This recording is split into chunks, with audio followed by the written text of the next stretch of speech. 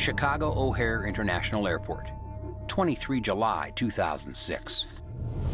The following operational error is a runway incursion involving Giant 6972, cleared to land on 14 right, and United 1015, cleared for takeoff on 27 left, intersecting runways. Hello, Tower, Giant 6972 Heavy, 9 DME, let's 14 right. Giant 6972 Heavy Air Tower, runway 14 right, clear to land, 1608, traffic will depart, ahead of your arrival. Clear to land, runway 14 right, Giant 6972. United 647, turn left, contact ground point 90. Point 90, 647, hey.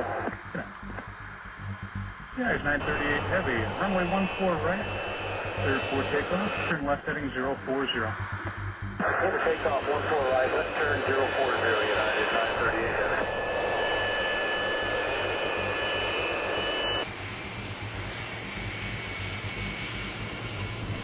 United 1015, traffic lands departs crossing runway 27 left, position and hold. Need about 2 minutes, United 1015. If you can delay us in position, that's fine.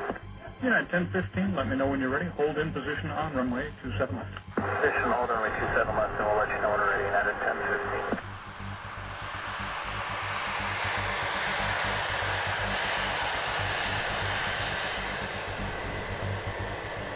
It can be very easy to become distracted and lose track of time when you're on a runway and not ready to go. But not everything is sitting still. Giant 6972 has been covering about 3 miles a minute on approach. The controller is facing a myriad of distractions, and United 1015 is exposed on an active runway while focused inward on final preparations for takeoff. United 1015, we're ready on 27 left.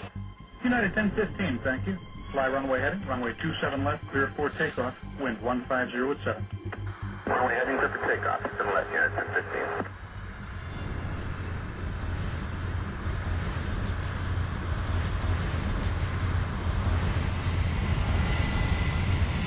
Three different realities, 2 short minutes, and one very real opportunity for imminent danger. Skyway 6927, runway 27 left, taxi in position and hold, wind 150 at 7. Position hold 27 left, Skyway 6927.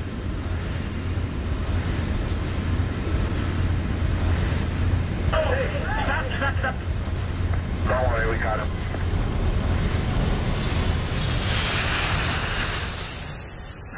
Pretty cool, though. Why did Atlas not hold short? Because he didn't say anything like that. Oh, don't worry about it. It may not be constructive to worry about it, but all of us, pilots and controllers, can learn a great deal from every operational error and pilot deviation.